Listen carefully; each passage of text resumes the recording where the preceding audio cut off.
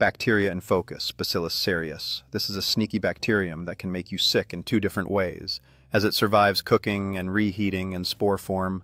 lying in wait for food to be left out too long, and produces toxins that cause illness even when the bacteria are dead,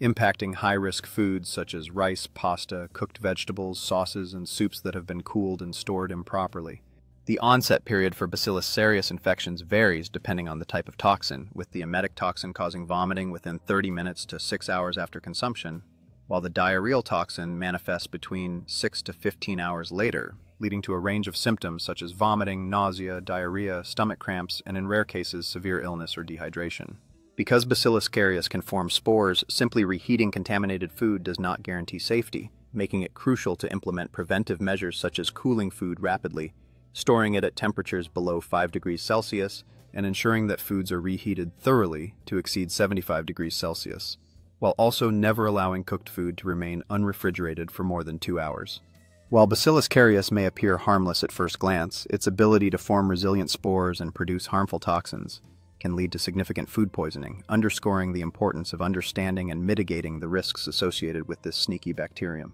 Bacillus cereus has even caused death, such as the tragic case of a Belgian student in 2008 who died after eating leftover pasta that had been left at room temperature too long.